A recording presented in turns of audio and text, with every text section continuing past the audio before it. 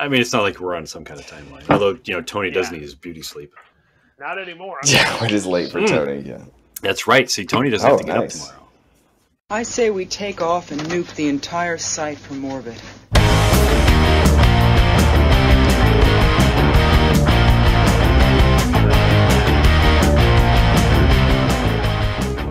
Hello, and welcome to another episode of ATS Fully Engaged on the Rocks. This is episode number 11, in which we're going to talk about ATS, drinking, and other things, but probably in the reverse order. So I'm here with my co-hosts, Tony. Hello. And Mitch. Hello. And let's just get it out of the way. What are you guys drinking? Yeah, because we're on the rocks. Go ahead, Tony. Exactly. I am drinking a local brewery IPA. It is called Legitimate Swells. It's by Twin Oast Brewing. It's off of Catawba Island, which is an island off of Lake Erie. So it is extremely good. It's bright, fruitful, and adventurous. Nice. Wow. Now, was that... Are you reading that off the bottle, Tony? Yeah. No. Well, I was going to ask him if he was describing the beer or if he was writing a personal ad. I'm not adventurous, so no, it's the beer. No, it's actually really... It's really Married white male seeks what? It's actually, fruity, fruit-forward, adventurous female. It's actually a pretty good brewery. They actually have a nice place to go to, so we like to go there. Cool. Which is good because my beer fridge is going out, and we have plans to go there in the next week or two. So I can stock back up. So nice. And by out, you mean empty. I've got 2 in left. I got 2 beers left. Right. Well, I say that because we just recently swapped our beer fridge that was in the garage went out, and so we had to get a new one, and it got delivered. So we're happy now because there's more room for stuff. So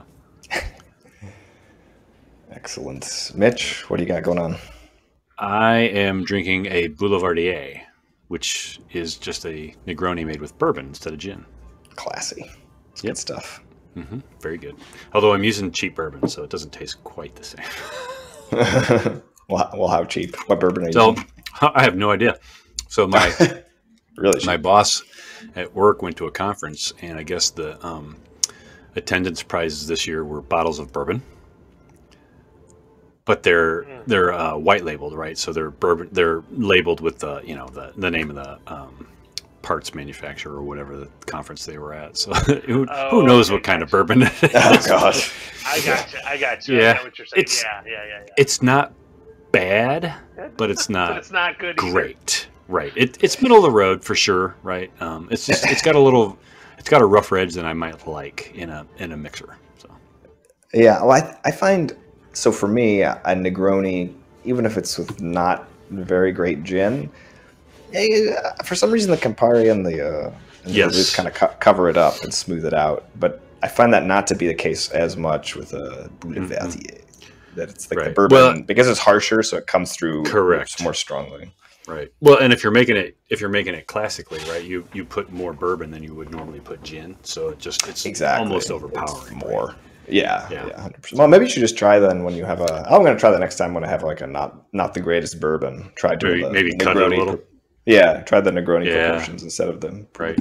Well, because I was making it with Long Branch, and it tasted fantastic. Right. So I figured, well, I'll try the middle of the road stuff, and we'll see how it goes. And it's not, like I said, it's not bad. It's just not great, right? Next time things are going to be different. So, Evan, you said you were mixing a drink.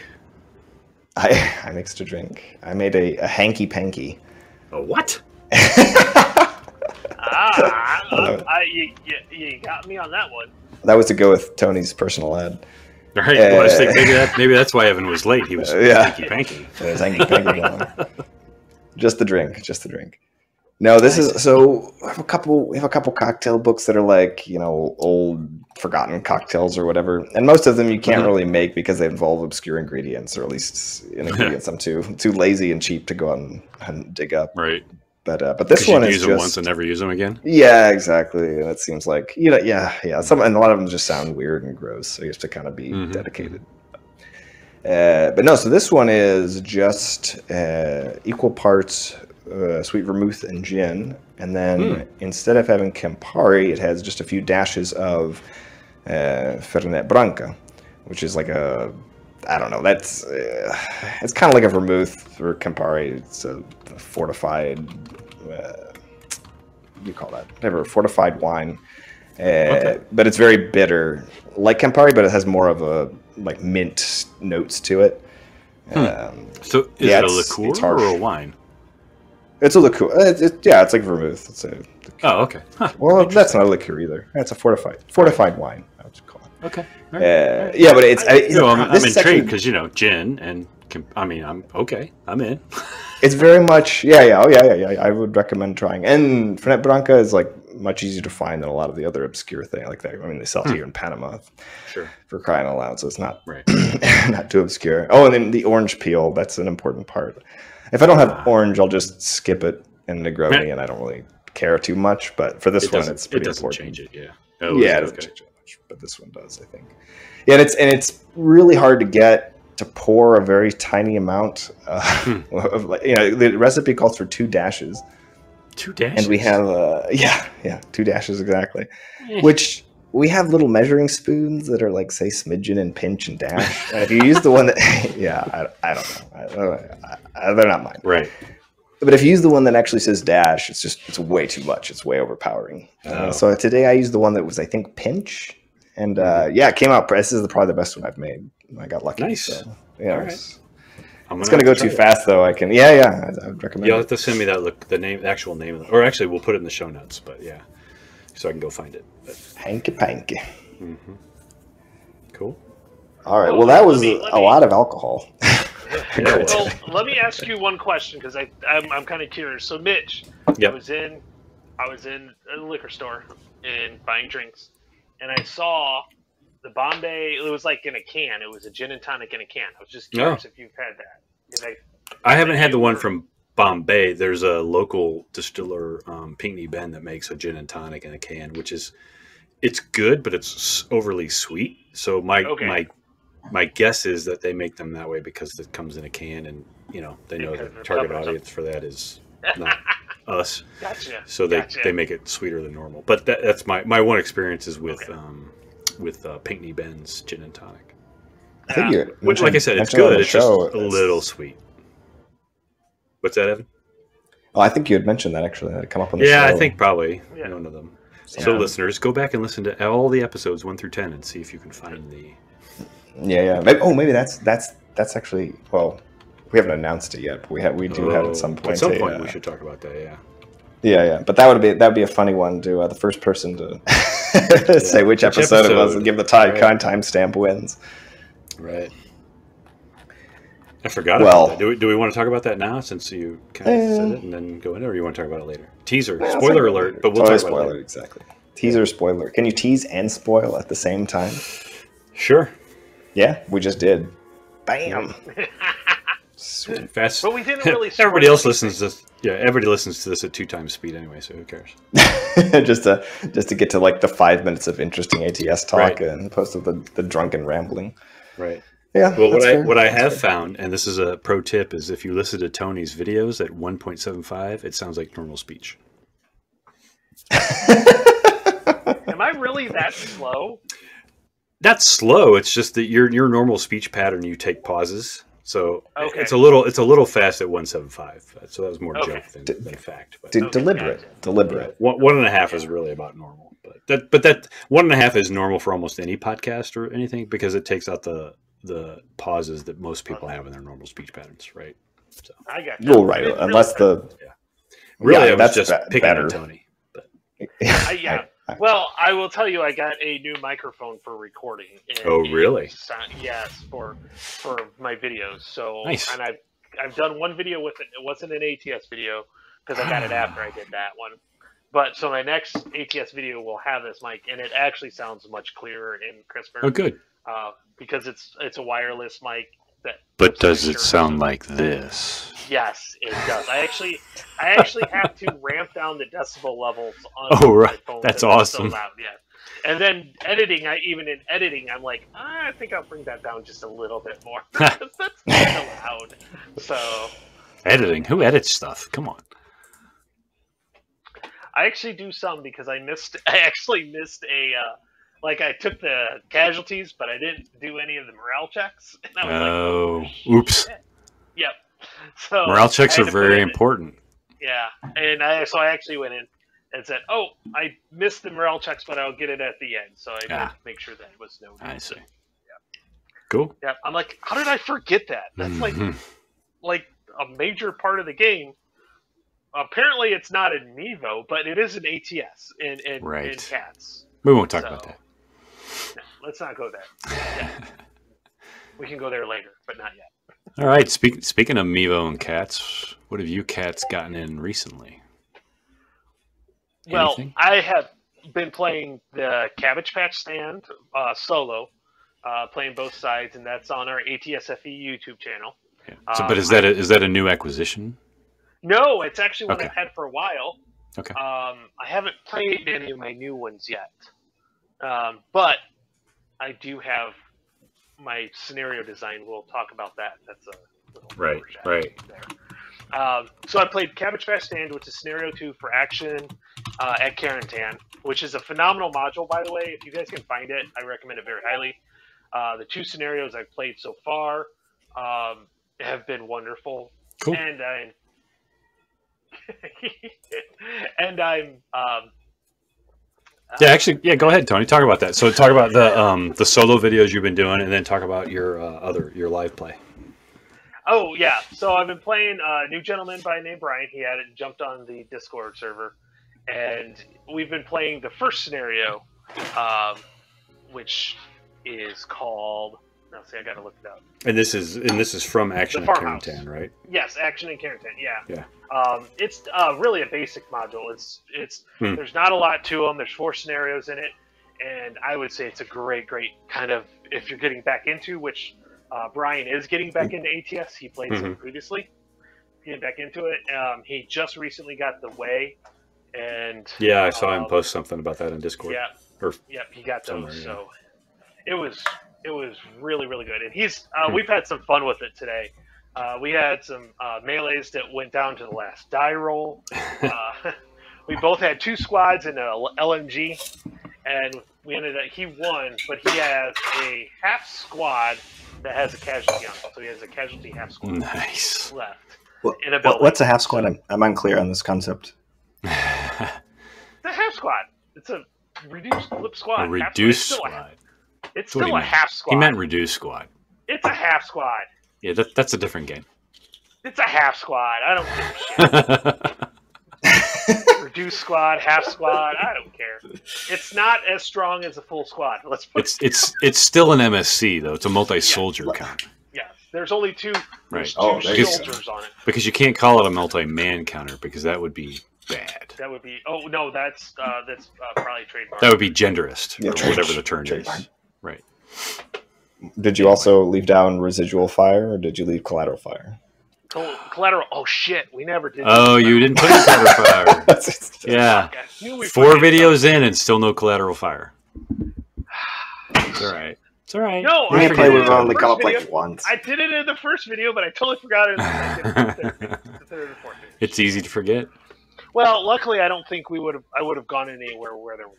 So that's have we? So remind me, Tony. Did you do a battlefield walk around on Action at Carentan, or? I did not, okay. And there's a reason behind that. Okay. Because I didn't get the right stuff with it. Oh. For some reason, they sent me a World War I German.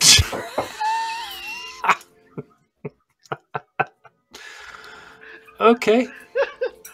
Well, I mean, you still could have done it, right? And said, you won't get this sheet. You'll probably get a World War II sheet. But, yeah, well, maybe at some point you can see it. But anyway. So, yeah, well, actually, let's do. So, how many maps, how many scenarios does it come with? And so it's really good. It's small. Yep. It's only 2 maps, and it comes with 4 scenarios. Okay. It is a basic game.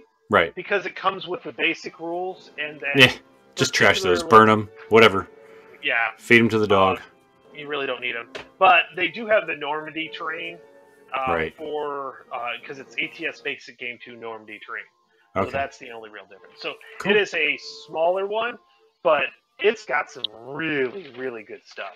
Nice. And so the first two scenarios, the fourth scenario definitely has some armor in it, which is pretty cool. Actually, Cool. quite a bit. Yeah. And then the fourth scenario, there's quite a bit there too. All right. So it kind of ramps you up with the modules. Each scenario has a little bit more to it. So, Cool. and the nice thing is it can be played multiple times for Right. sure, because there's so many different ways to go at things. So, but yeah. Okay. So Evan, any new ATS product in, or what have you been playing? Sorry, I'm mixing another hanky panky. Well, I'll go then. How's that? So I've been playing Mevo number 22 with Sia Sadoy with Evan. But it's, hopefully listeners know, I've already seen us post on ATSFE in the Discord about the, where it started and how's it going kind of deal. But that's been cool working through all those rules. Well, I'm sure we'll talk about that more later, but it's neat. I've been having a lot of fun with Mevo and Evan. I'm sure you have too, and you'll talk about that too. But it's just neat to play with new modern kind of stuff. But the other thing that I've gotten in recently, we won't talk about how, but a copy of BRL 1192. I think I will probably do a Battlefield walk around. I'm waiting for some confirmation on the contents. But I think I'll do that, even though it's not really ATS. It's BRL 1192, totally different, right? It's based much more closely on the original Tobruk rules, but still, people might be interested. So we can do adjacent, right? It's fine. ATS adjacent, yeah. Yeah. Mm-hmm. Well, yeah. I mean, my impression of not really. This is just. Well, my impression is that it's not. Well, at least from the little I know of it, is that it seems like definitely very ATS inspired. Mm-hmm. Well, or ATS is very much inspired by it, even perhaps more so than the original Tobruk. But I could be wrong about that. Yeah. Well, I mean, I think it started that way, right? So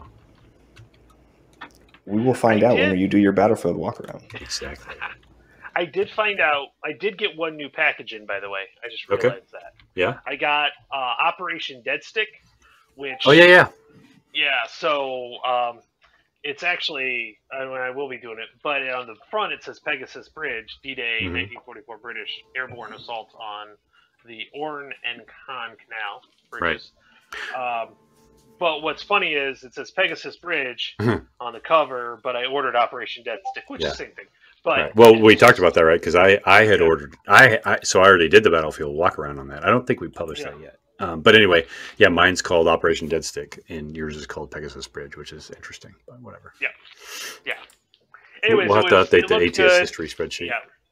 I'm getting to the point where I have enough counters that I really don't need anything with counters anymore. Yeah, right. Well, so it's like, mortar clip, Good problems to have.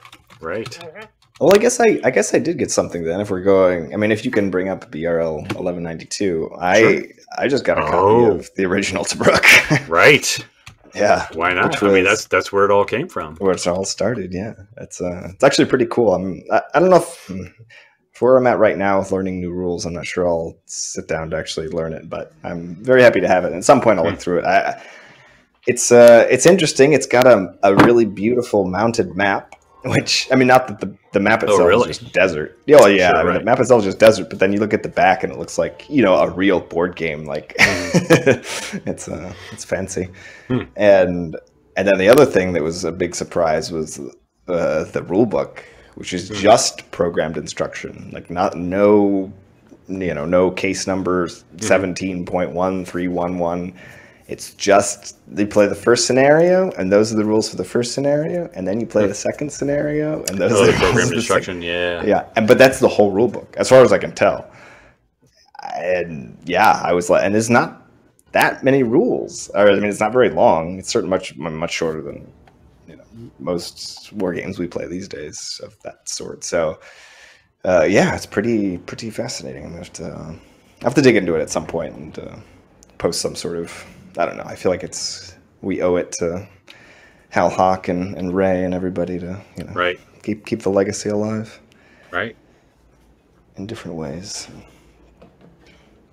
Cool. So yeah, but as for playing, yeah, I mean, we've been playing that scenario. I've been soloing a lot of the different Mevo scenarios. The most recent one that's been taking a while is number 13, Lost Clusters, which is I've got a piece that I think it'll come up next week on the blog. But spoiler alert, it's definitely the best Mevo scenario I've played so far. That's really, I don't know, the fourth or fifth one. Oh yeah, for sure. It's combined arms, Russians assaulting a Ukrainian village. Okay. Yeah.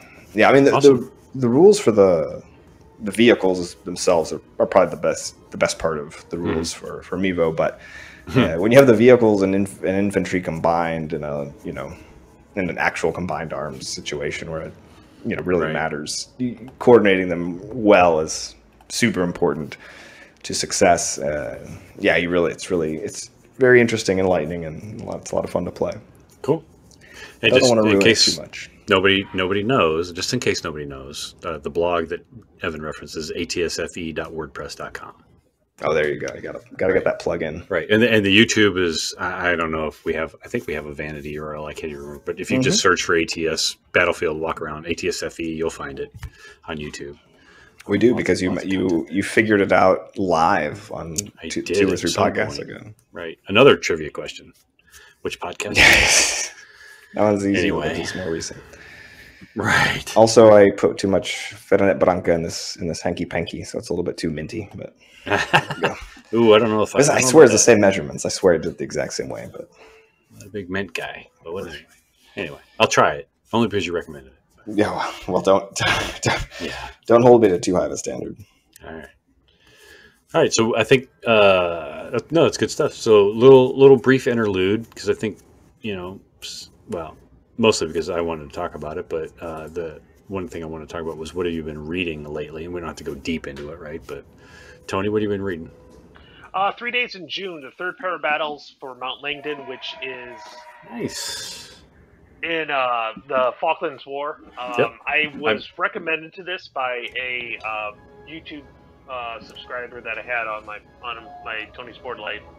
He had passed away back in June or January, but he was going on and on and on about this book, so I picked it up.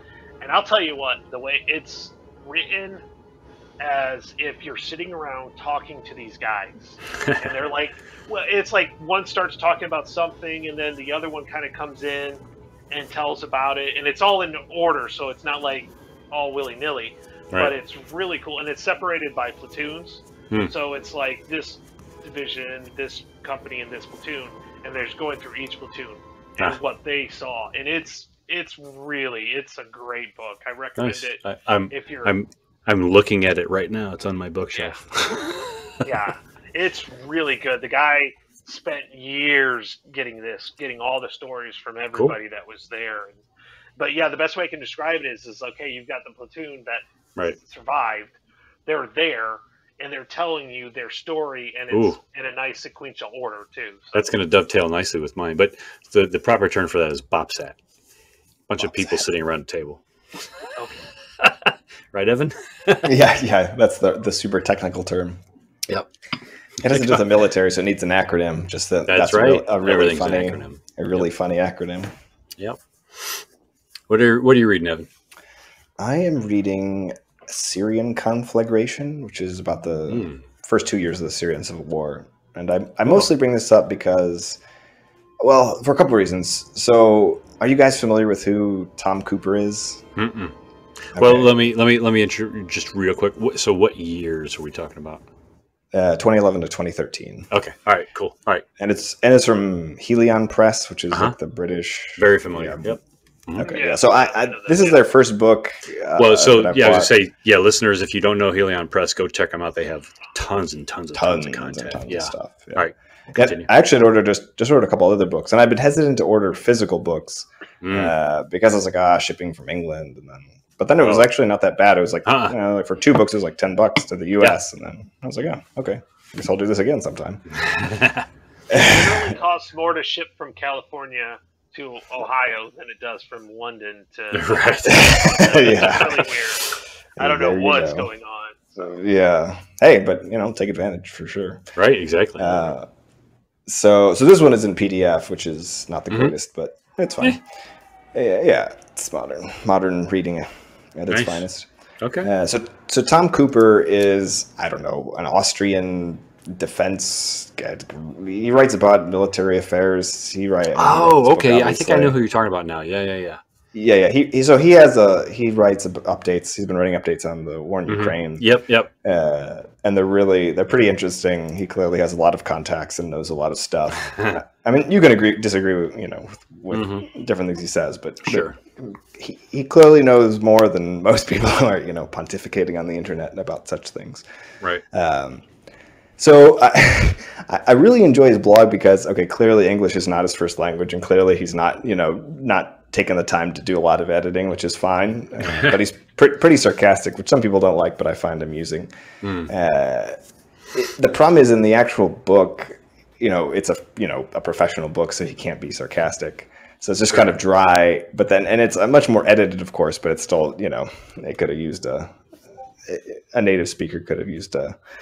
They could have used a native speaker editor to go over it one more time. So, Gotcha. So the writing and all that stuff's not super great. But I do bring it up because with Mevo and geeking out about all the vehicles and and what is that, the T55 AVM? It's got the ERA, but the T55 AV doesn't, or whatever.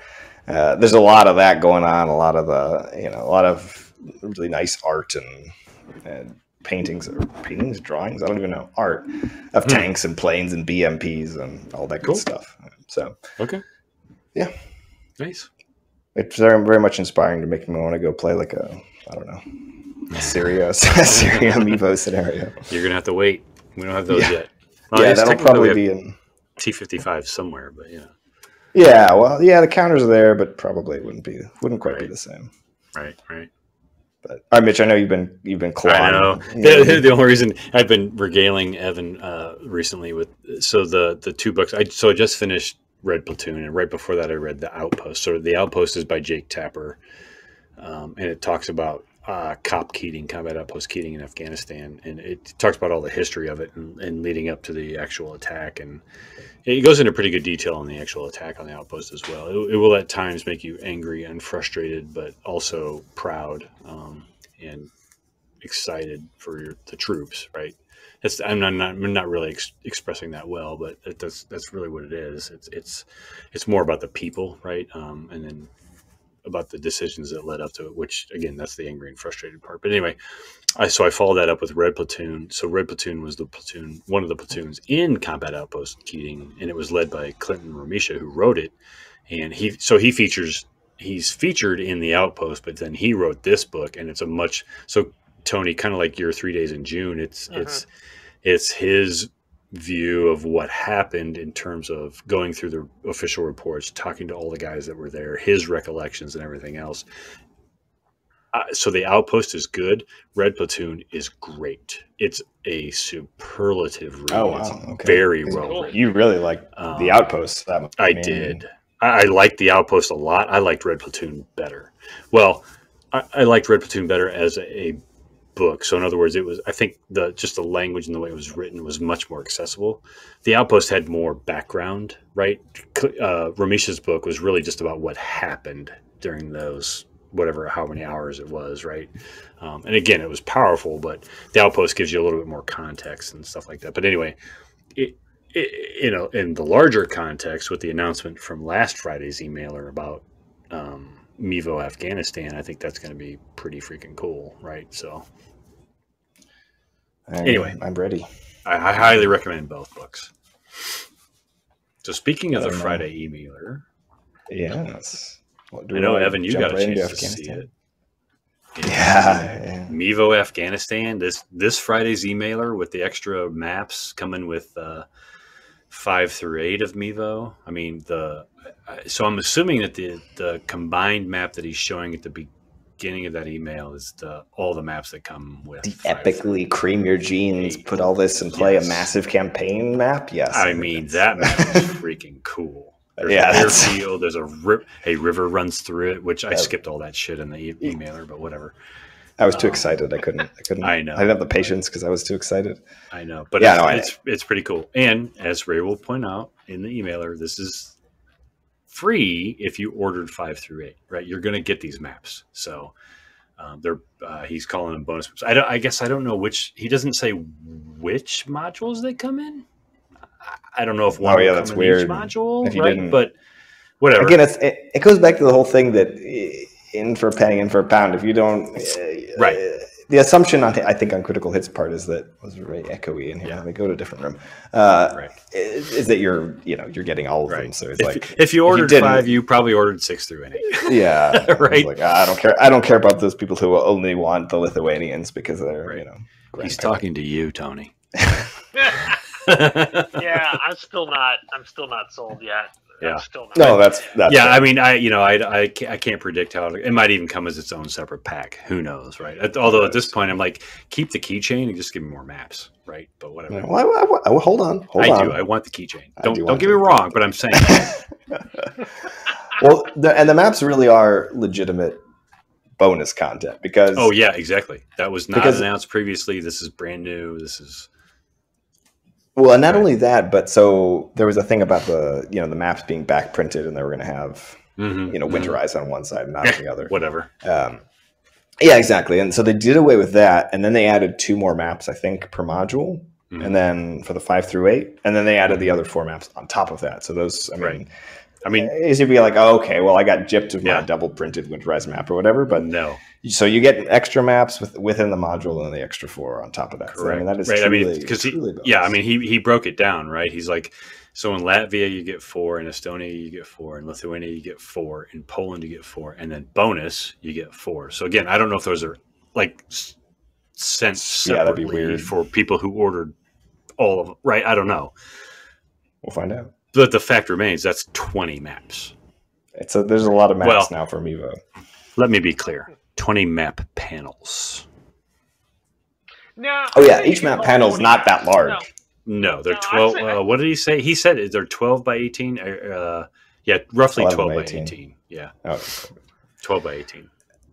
I mean, they're not large because the hex sizes are the hex sizes are massive. Right. But when you put them all together, then you're correct. Then you've got a map. Right. Yeah. I mean, you've got a map for the ages there. Yeah, that was. When I saw that, I was like, "Oh wow!" Yeah, that's pretty exciting. So, let me put it this way: I feel a lot better about my buy-in of 5 through 8. How's that? Yeah, exactly. Yeah, you're like, oh man, why didn't they just put all the Latvians and Lithuanians together? Why did they separate them out? I was like, well, that's why. Exactly. You're not really buying it for each of the individual nations. You're buying it for all the effing maps. Exactly. But whatever. So, anyway, I'm pretty excited. And then, like we alluded to, so not this Friday emailer, today is the 8th. The previous Friday emailer, July 8th. The previous Friday emailer, he mentioned Mevo Afghanistan. So that'll be interesting. Yeah, I mean, so I did email Ray about saying I was like. Offering words of support because he had mentioned months ago or whatever that all the ASL stuff was eventually going to be turned into ATS, and I was like, yeah, I've heard that before. I mean, there's a bunch of Arab Israeli modules, that we're still waiting for that. There's a gazillion in ASL and one in for ATS, and he emailed me back and was appreciative of the feedback and. It is like, well, this is the plan. We can do this, and we're going to do it. And there's going to be a bunch more. And he put a list that was also, Craving Your Genes worthy if you're into post World War II stuff. So yeah, I mean, we'll see if people. What? Post World War II is different. Yeah, well, this is post. We're going to talk about this that. Is, yeah. So let's get into it. Post World War II versus modern. So welcome to the actual primary topic of tonight's podcast. Yeah, only 30-something minutes in, but whatever, right? So we wanted to talk about post World War II ATS. So CATS, classic ATS, not Mevo, right? So Mevo is the modern evolution of ATS into. We'll talk about that in a little bit, right? Into current I mean, like T80s, T84s versus T72s. That it's happening today, right? That kind of stuff. Bradley's against T90s, whatever, right? Although that would probably be a bad matchup. M1A2s against T90s, right? Mevo versus ATS, classic ATS with the post World War II flavor. So there's a bunch of modules. We're going to talk about that.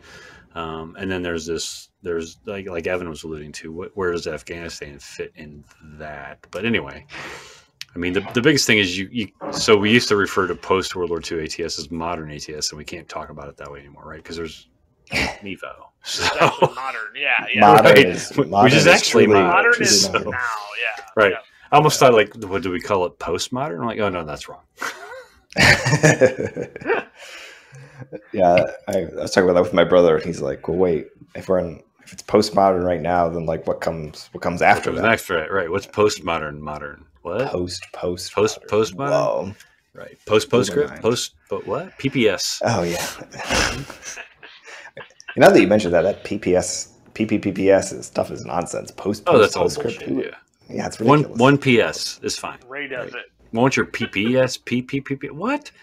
You probably should just put it in the body of the email. Exactly. The letter. Although Right. the fact that it even exists is ridiculous. So what you're really talking about, Evan, is that last rule, over penetration in the Mevo rules. That's a PP. That's a PS. Oh yeah.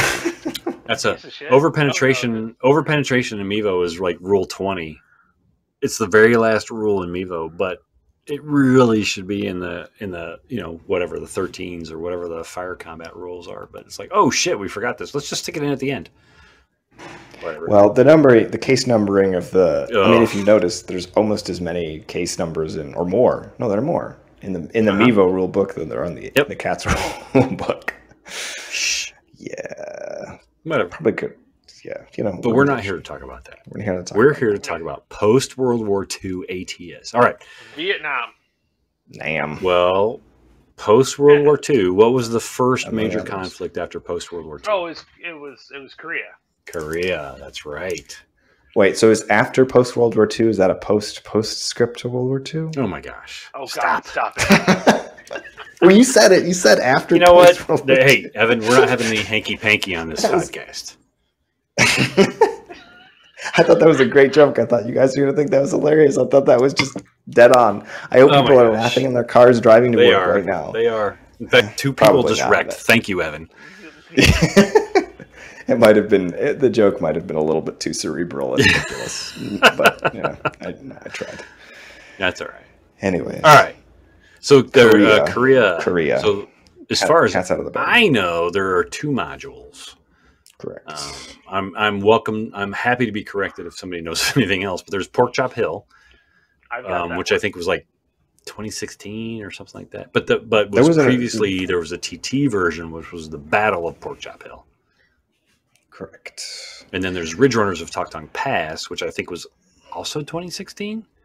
I don't know. I don't know about the year, but anyway, was previously just Yes. Toktung Pass, and it was a boxed product. So Yeah, in 2016 they came out with a bunch of like reprints, and right. this was before I was playing ATS, maybe even before. I mean, was and wargaming. yeah, I mean, they were just re-envisionings of previous stuff, right? Yeah, I mean, So some of them were more re-envisioned than others. I mean, Correct, right. yeah, I mean, some of We've them had talked more. about that, you're right. Yeah, we don't have to rehash it all. But and there's also, don't forget, there's a if you have. I'm not Stove going to Pack remember 1. now. Yeah, has it one or two? It's one. I think it's one. It might be two. Don't hold me to that. We'll correct it if it's later Yeah, if it's wrong. But I think it's Hot Stove Pack 1. So to be clear, listeners, Hot Stove Pack 1, not Hot Stove number 1, which was a different product entirely. Those are the new ones. I mean, you have to go Correct. on The like new Noble ones Knight are or Hot eBay Stove. or something to get the old ones. The old ones are Hot Stove Pack, Pack. 1 and 2, right? Yeah, super clear. Correct. Very. But there's logical. a scenario in there. What's the name of it again? No Name Ridge. Let me scroll. Obong Knee can do Ridge. it. Yep. Yeah, Ubang Knee Ridge, which I think Evan did a map analysis on, but I don't know that we published that yet. So, We have not. We have not done any of the spoiler any of the alert, stuff. Yeah, or but it's- whatever you it's want to coming. call it, preview. Yeah, Yeah. it's coming of the map Yeah. for that one. And at some point, we will actually play that scenario. Pork Chop Hill was 2016. Okay, the new Yeah. one, yeah. The newer one, yeah. Mhm. Yep. Originally, Actually, came out in the- 20. I think I actually don't have that one. I have the original Talk Tongue Pass. I don't have the new one. Yep. So But I think, I've got- Evan, don't I you got have the more new recent. one? I do have the new Yeah. one. Oh, and if you buy the Yeah. original,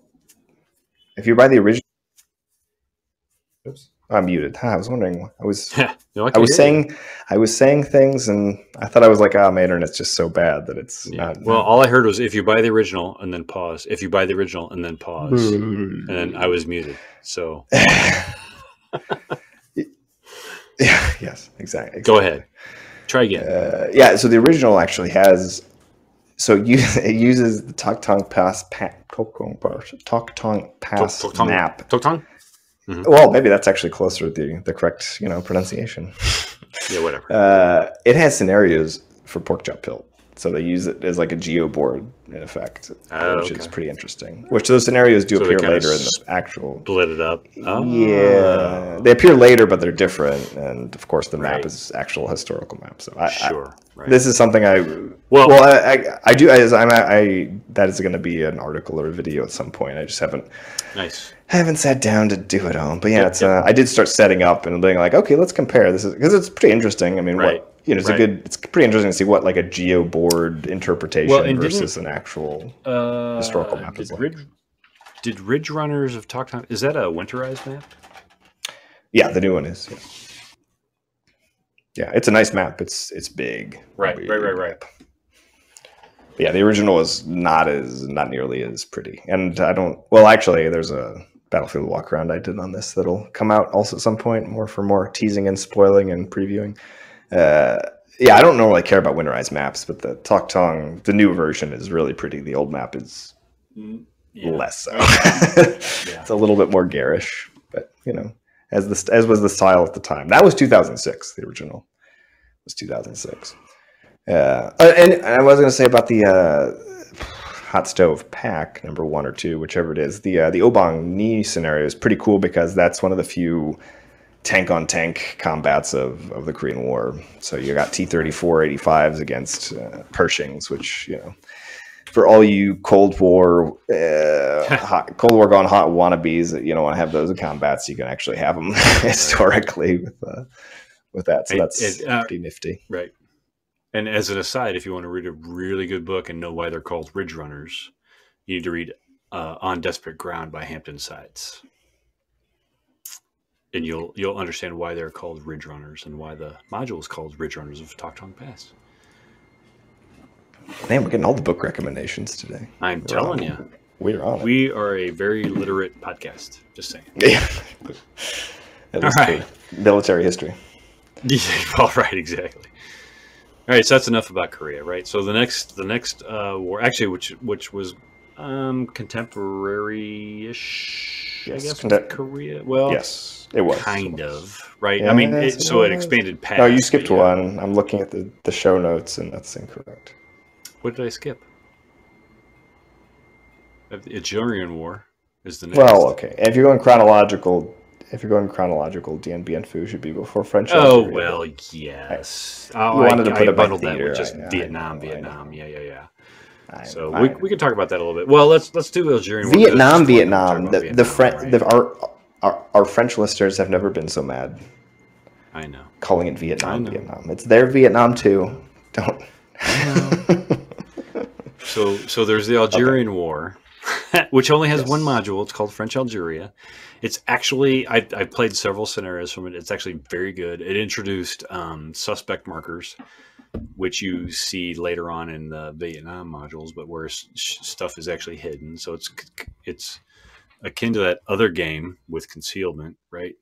But it's pretty cool. But there's only the one module, and although it also came with I don't know what they're called, Uber maps or monster maps or whatever, but a bigger map pack so you can play on bigger hexes. But that's about it for that. It's cool. It's one of the few ones that actually has. Go ahead. Sorry. Oh, I was gonna say it's one of the few modules that actually uses helicopters in combat. Yep. I mean the first. Yep. Mm-hmm. The Vietnam it's very ones limited, right? Not counting Dien Bien Phu, which has this helicopter scenario, but isn't actually. Yeah, that was an error in this area. But it's there. We will talk about that. As far as I know, it's still available. I didn't go look, but we can go check. But anyway. But then that leads us into Vietnam. And as Evan pointed out, there's two phases of Vietnam. There was the French experience in Vietnam, and then there's the American experience in Vietnam. And I apologize to all one French listener that we have. I mean, we don't have any French listeners. Yeah, I know. But anyway, Canadians. Some Canadians speak French. Some Canadians speak French. Yeah. That's true. So it did cover, but so the modules cover the gamut of both the French experience at D&B and Phu, at least, and then the American experience in Vietnam with Hue and Broken Arrow. So D&B and Phu has been produced twice. Once was just called D&B and Phu, and the next one was called D&B Phu 2016, which was a very original name. And that deals with two. I think it's two of the strong points at D and Bin Phu, right? It's just Iliane and oh shit, what's the other one that's there? Is it Gabriel? I don't remember. The right side of the map. I can't remember now. I can't remember. Anyway, it's a knife fight in a phone booth kind of scenario packs, really, but it's fun. I played it. So I think Evan, you and I played a couple. I played a couple with my buddy Matt and some other folks. But it's an interesting little module. And then there's Hue, which is obviously the Battle of Hue. I mean, phenomenal. It is. Yeah. I could nitpick the map a little bit. I don't like the way the Imperial City is depicted, but whatever.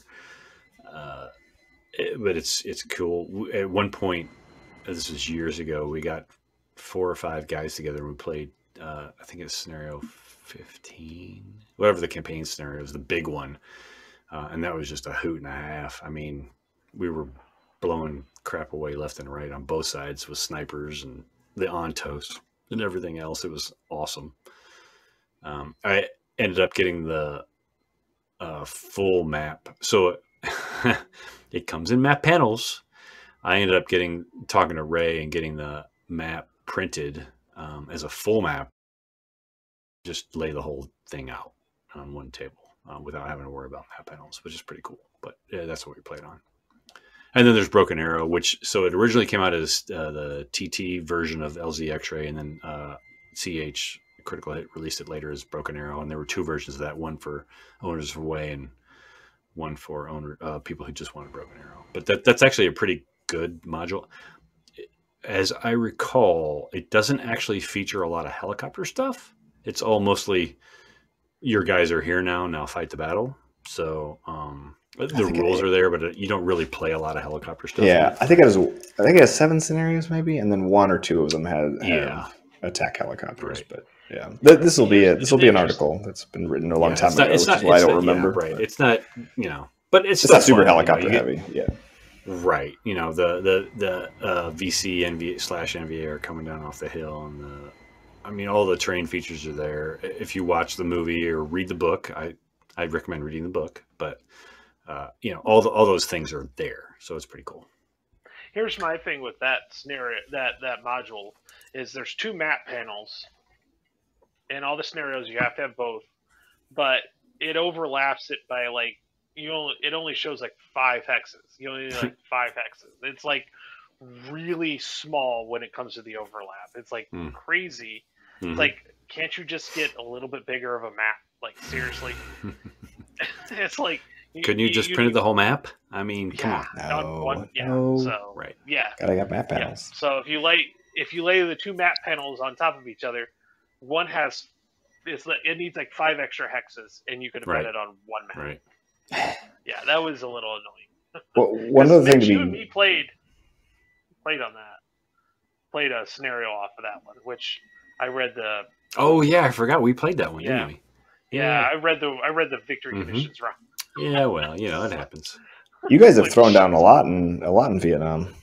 You played a bunch of Hue too, right? Yeah, we went. Oh, shit! That's right, Tony. Remember we played that night scenario in in Hue on the airfield in Hue. Yeah.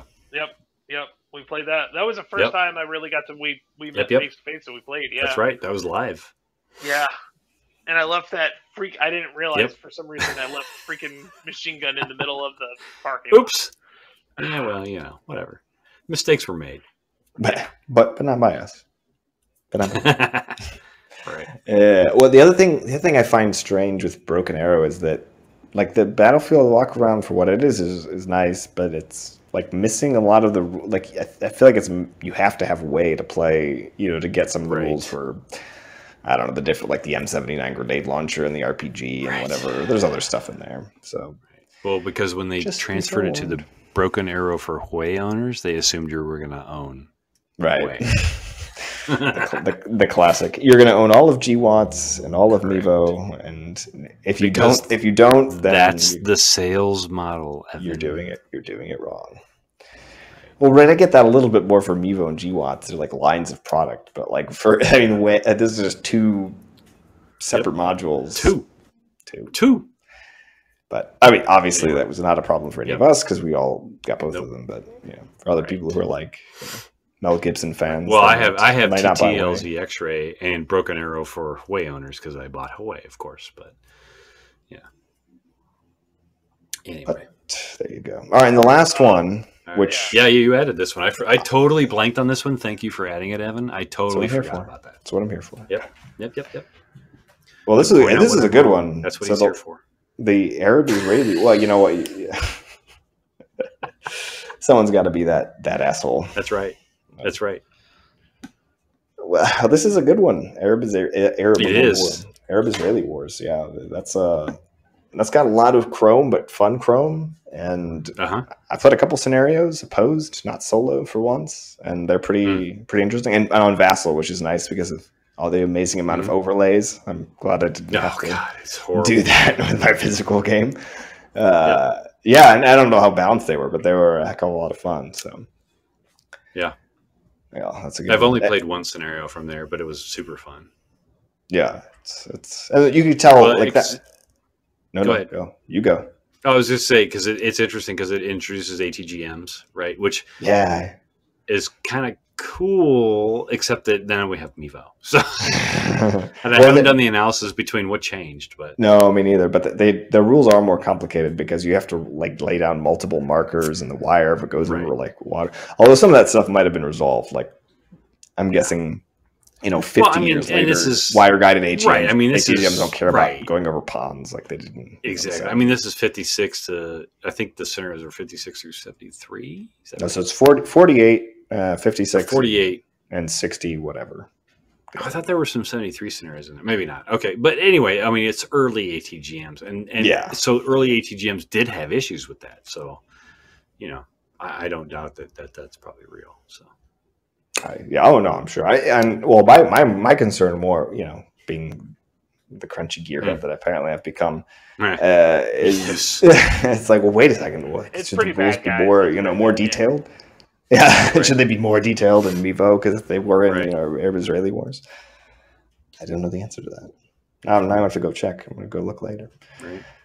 But yeah, so that's mostly 1948. The Jewish War of Independence, if you want. Other people call it other things and don't like that name, but that's the name I remember right now at 10:10 at night. The 1956 war, and there's some fun. There's a fun scenario with the Suez Canal and the French paratroopers coming in, which is pretty cool. And then there's the one Archers from 1960 that I can't remember. Yeah. Egyptian Archers. That's good stuff. Yeah, we already mentioned. I mean, you get a lot of stuff in that pack too. Yeah, you do. And so I think that came in a magazine, right? So.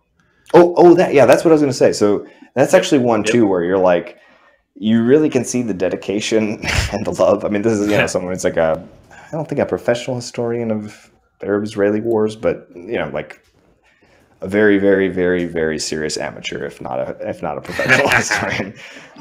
So there's tons of articles and like, okay, this is legit. There's like a lot of research and thought put into this. And you can, there's a lot of designer notes and scenario analyses of their own article, of their own scenarios rather, which is pretty fun, pretty cool. So no, absolutely.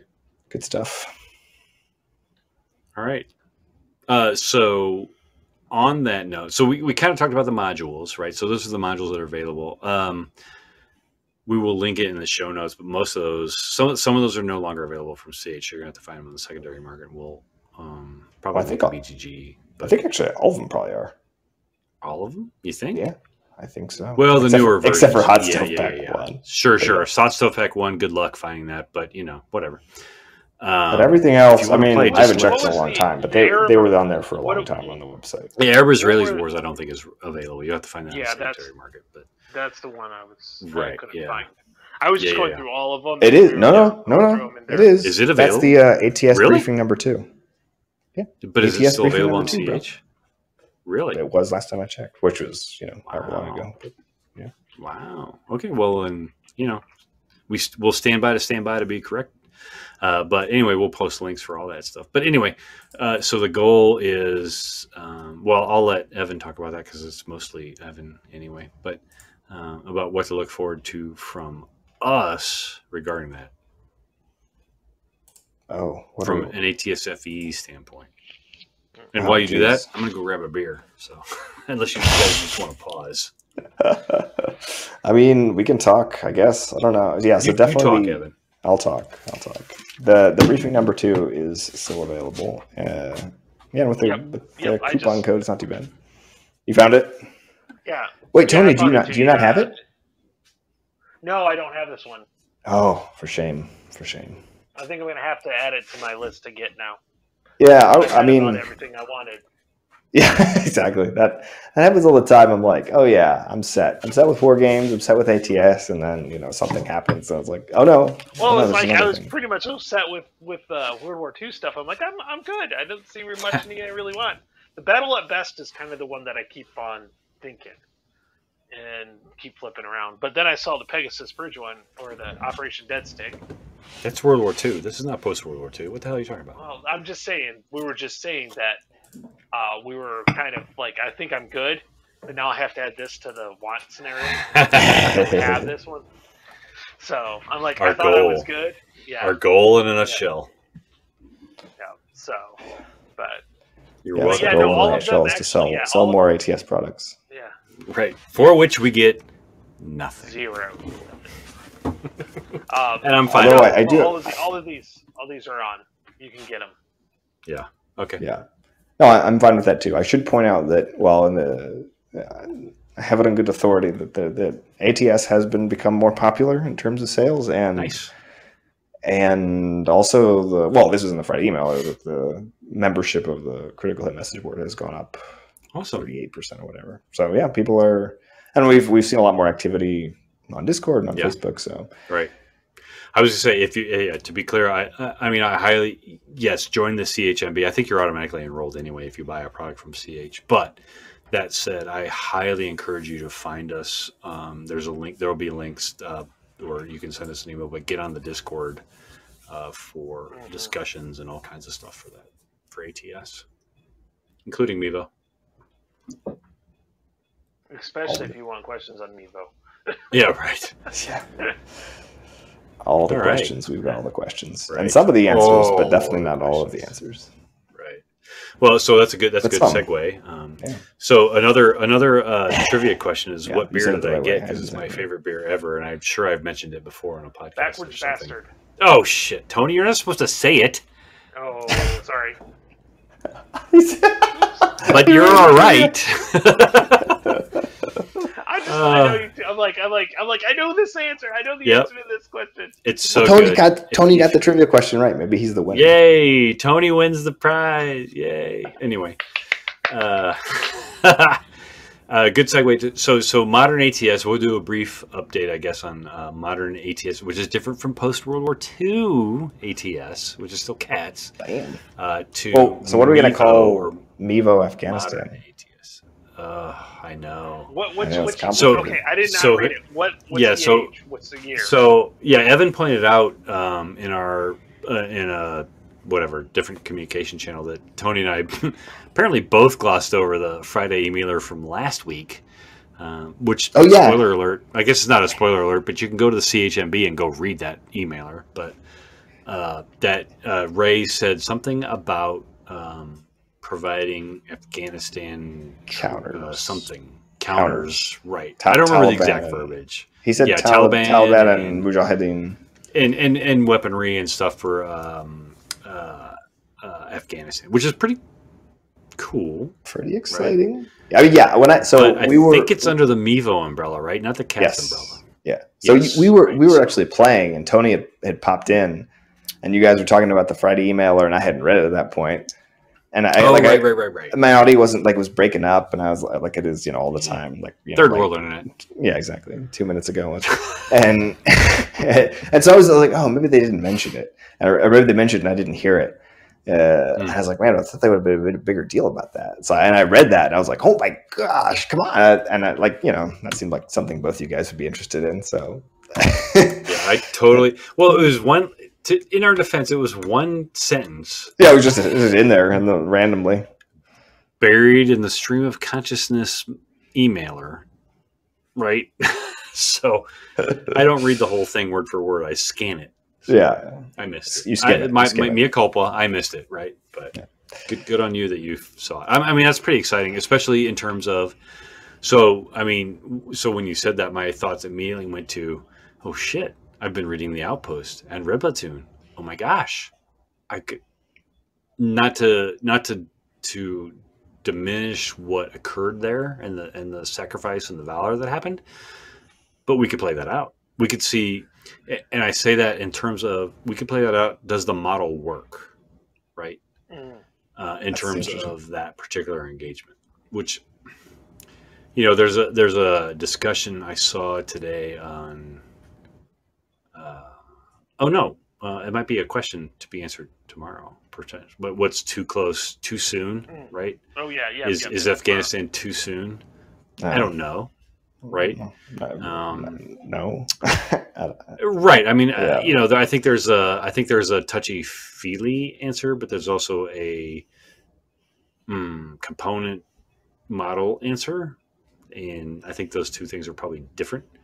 But anyway, in terms of modeling it out and seeing, well, does the model actually accurately capture? Because at the end of the day, I don't think any of us are in this to glorify anything. But if we're going to do it, it's to learn something. And if we're going to learn something, then the model should be accurate.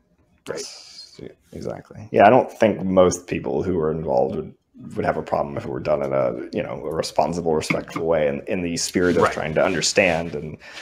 Right. You're not glorifying. I mean, those conversations about people, selling off their Russian models and miniatures and whatever. It's like I can't roll my eyes hard enough on a podcast.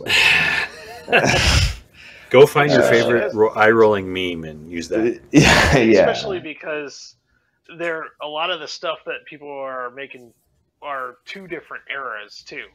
Right. Yeah. World War II, which is totally different doctrine, totally different everything. Yeah. Soviet. That's why Soviet instead of autocratic dictator. Yeah, right. Yeah, whatever. No, I mean, do I think there are people out there who would willingly cash in? Sure, there are. I mean, because people suck, right? Yeah. Clearly, but for the most part, I don't. Yeah. I always try to, especially when I'm playing World War II. Say Soviets and not Russians, because a lot of times they're not just Russians. That's true. That's true. Right. Because the Soviet Union. Well, they're Soviets. They're Soviets. Right. So I always try to make sure I don't say Russians and Soviets. Although that was the funniest. That was the funniest thing ever. Not to bring any other game system into it, but in another game system that featured Russians, that I might be intimately involved in. Some guys were constantly calling the Russians Soviets. I laughed every time. And I caught myself doing it too. It's just so funny because, they've been the boogeyman. So we're all roughly the same age. Evan's younger. Guilty as charged. Right. But, in terms of who's the boogeyman, it was always the Soviet Union, right? Not Russia. And so it's like that natural default of, what was the Soviet? The Russians. The Russians, the Russians, not the Soviet Union. Soviet Union isn't a thing anymore. Although Putin's trying his best to put it back together, but whatever. Right. Well, all right. He won't live long enough. But anyways.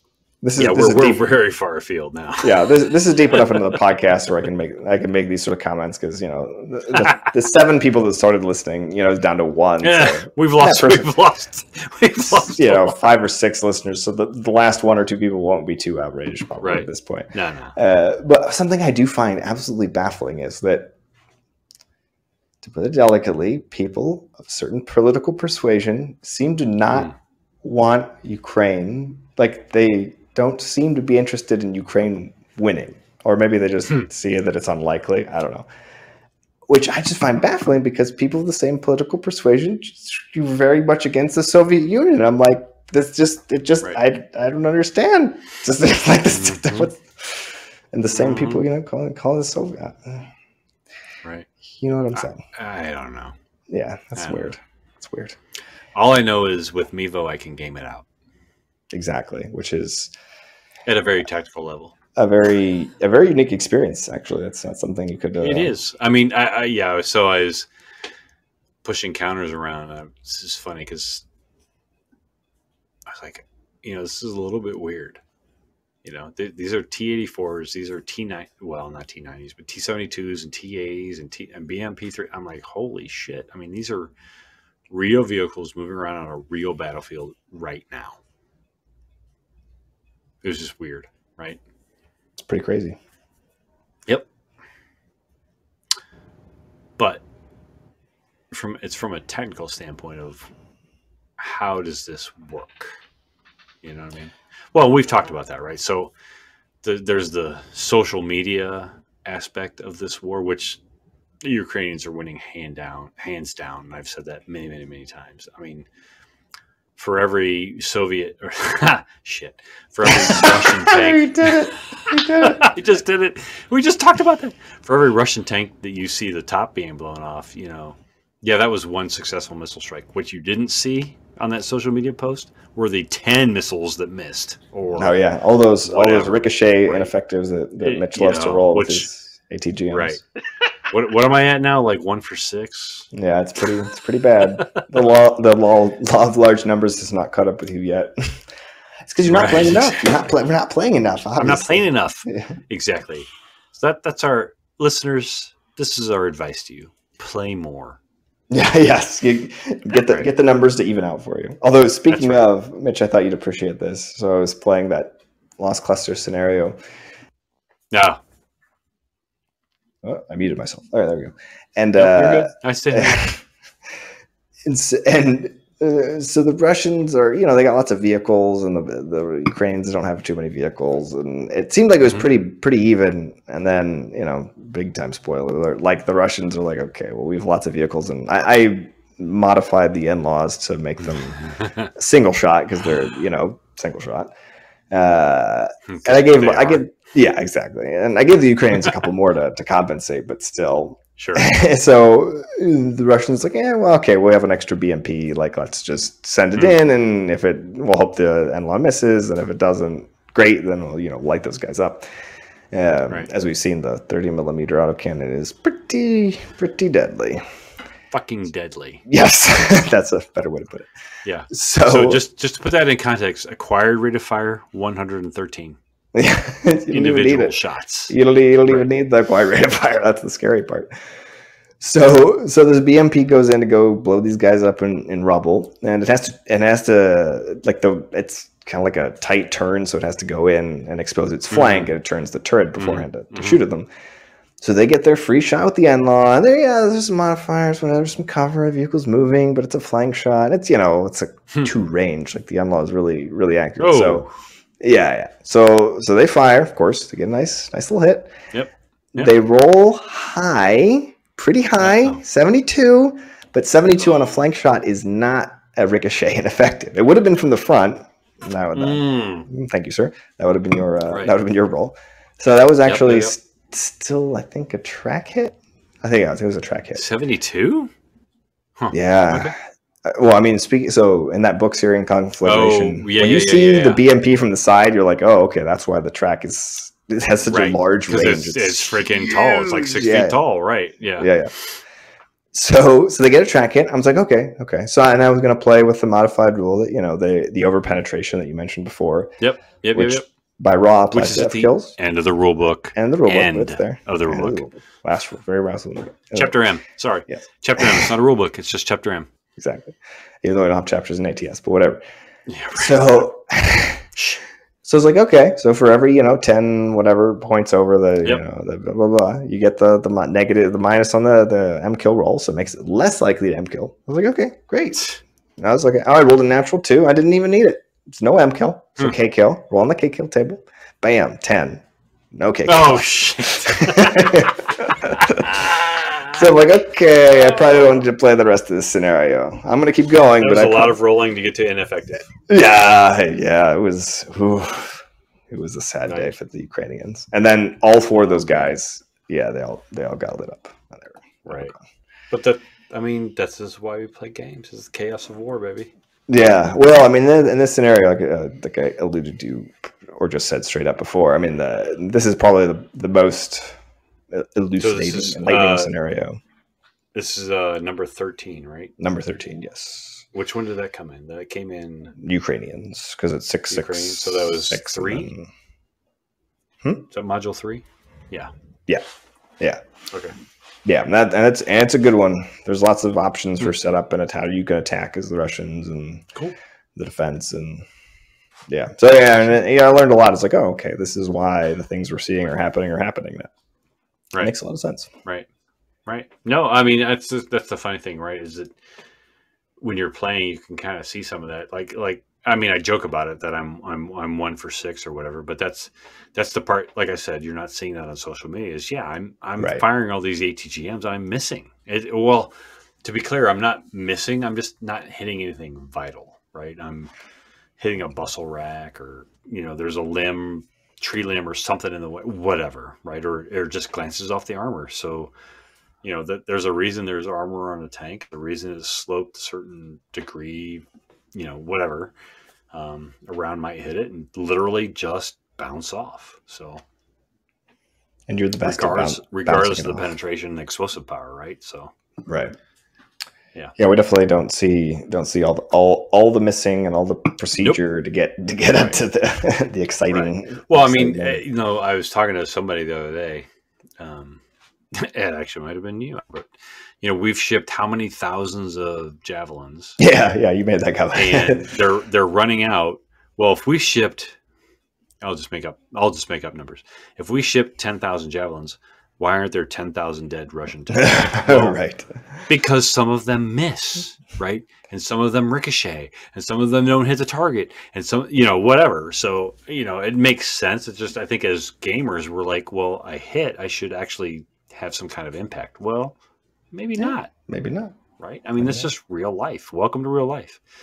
Well, we talked about that, like the CATS model is different because it's trying to encapsulate it. So when you roll a die in CATS, that's not a single round going down range, right? That's some number of rounds. Let's call it 5, right? That are encapsulated in that roll, as opposed to in MEVO, when you fire a shot, you fire a shot.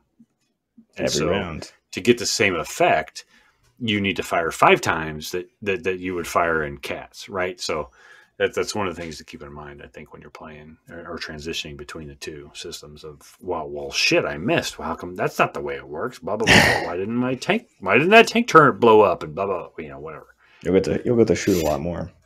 Although it goes to a larger issue too and I found myself doing it with the N-Law in particular. People in general, wargamers probably more so than others, we're like, oh, well, this is the badass weapon system. The javelins, it's so powerful. And then you're like, oh, you miss or ricochet with it. And you're like, what? This model's broken. This game is bad. Yeah, right. But and this happens with all sorts of. Yeah. I mean, I think lots of weapons get reputations that are deserved or not deserved. Probably more likely not deserved. It's all about propaganda, baby. Yeah, it is not even like a lot of that's not even. I mean, okay, Ukraine, like the propaganda about the javelins on purpose, but lots of other weapons have had good or bad propaganda. It's not like someone's doing it, from above top down. It's just like it just happens because people talk about it, although Right. Right. Humans are fickle. Yeah. Yep. So last thoughts on Mevo are we have a FAQ page, frequently asked questions page on the blog. Again, that's atsfe.wordpress.com. That we continuously update as we get answers back on things that just aren't clear in the Chapter M rules. So check that out. And then I think we're running close to running out of time. But Tony, I think I want to ask you, where are you at in your design of Hungarians versus Romanians? I am actually down to the point where I'm trying to figure out the number of squads and tanks that the Hungarians get to have on the first initial advance. So one of the things we had talked about is using a bore sighting mechanic. Because it was well known that the Hungarians were coming. It wasn't like a surprise to the Romanians, so they were able to range out their really effective Restas, which is an anti-tank gun, and a very, very good one. If it hits, I think, any of the Hungarian guns anywhere, it's going to be at least a immobilization, if not a K-kill, if not a burnt wreck firing like crazy smoke. Yeah, it's a pretty effective gun. I'm still waiting. I had issues with some cards that were not sent with the module that I bought that has Hungarians and Romanians in there. So those are on their way. So that's kind of slowing me up a little bit.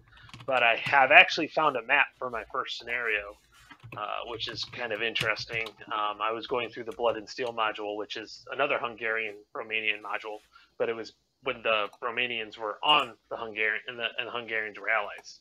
Right. I'm doing it after when they were not allies, when they were adversaries. So I'm looking forward to working that out and having you guys take a look at that. But it's after looking at the Resta, I was like, oh my god, this gun is really, really effective. So I know that I'm tweaking this scenario victory conditions, but I know the Hungarians' main victory conditions, they have to take out those ATGs. They have to take out the anti-tank guns. They will not survive if they don't take those out. So, cool. And then I'm playing around with exactly what the Romanians do. If it's just we got to stay for so long, and not do it. So, but yeah, no, it's really, really, really, really getting good. So I'm moving forward on it because I finally once I found a map, I was like, oh, it's a good way to start at least, and then I might start looking through all the other maps that they have and see if there's one for kind of that next scenario where I want. So maybe I won't have to design the map. that was kind of hard. I've been working on the map, so I have some idea. And if I can find something that has a similar look, I might just use that because then I'll be like, hey, you've already got the map. Here's the scenario. Maybe, right? I mean, if they've bought that module, yeah, that's true. I mean, I think one of the things you need to think about it: do you want to base your module on somebody owning a previous module, or what I would do will it come with the map? You know what I mean? Yeah. Well, what I would do is because my goal is to have scenario maps. Right. So I'll have like at least 2 scenarios per map. So you're thinking at least just for playtesting, you can use that map at least. Yes, to play test it. Yeah, at least to play test it and see what would work. Because I want to actually have so the first one has an anti-tank ditch all the way across, and instead of putting the little pieces down, because Lord knows we don't have enough to fit across the map panel, to have an actual art all the way across. And so that's kind of that's one of those things but for now, I've got a map that I can at least play test on, and then I can see, okay, well, this works, this doesn't work. So, but I did, thanks to you guys mentioning it at one point, that I'm going to start doing a vlog on I'm Nice. doing this. Oh I yeah. threw it out to a few people. Said, "Hey, what do you guys think about this?" And they're like, "Oh, that sounds great. This would be great." So they're like, "I'd watch it." I was like, "Okay." So and it's like it's not like it's going to be long. It's like 5 minutes or so, 5-10 minutes of. So here's where I'm at, and this is what I've done, and this is where I came from. So it's just kind of like how is it going through? So Cool. But yeah, I'm getting excited about it for sure. It's starting to it's been like out there in a bunch of places, and now it's starting to kind of come together. At least that first scenario, and I think once I get that first scenario going, I think I'll be okay. It's like Nice. I just got to get that first one done, Right. and once I get that first one done, I think the next one will be like, okay. Let me tell you, Tony, that's exactly the way it works. Okay. I'm hoping. Yeah, you get the first scenario down, you put some counters down, you play through it, and you're like, okay, yeah, there's probably a game here. Okay, let's move on, right? Yeah. Yeah, so, and then just using you guys for help, and then I'll be asking, because I want these to be play tested, so I don't want to send it. If only you had a ready pool of play testers. I know, I can't find them anywhere. I mean, nobody fucking plays ATS, I'm telling you. Nope. People who can help you to lovingly craft these scenarios. Lovingly craft, that's right. will be the most lovingly crafted scenarios of all time. It will be. They'll be very balanced. No. I mean, lovingly crafted. Lovingly crafted. Yes. Although probably not as lovingly crafted as the first scenario from the Spanish Azul division that the OG did. As he said, he played that first one about 50 times. I probably... Oh, such a good module. Yeah, it is, but I could probably never craft that lovingly any scenario personally. No. Nope. No. I mean, but that's why it's a great module. Exactly. We love the OG. OG, if you're still listening, probably not. That's right. But at this point, it's probably tuned out. But if anybody has continued to listen for this long, good on you, first of all. Good on you. A. B. We appreciate it. You can be entered into a drawing to get some free ATS stuff. Should we say what it is, or should it be a surprise? Well, don't say it like that. Oh no, this is good shit right here. It should be a surprise, but give it a little bit. Yeah, exactly. Tease it a little bit more than that, because you made it sound like it could just be like boxed like an extra edition sheet of markers or something.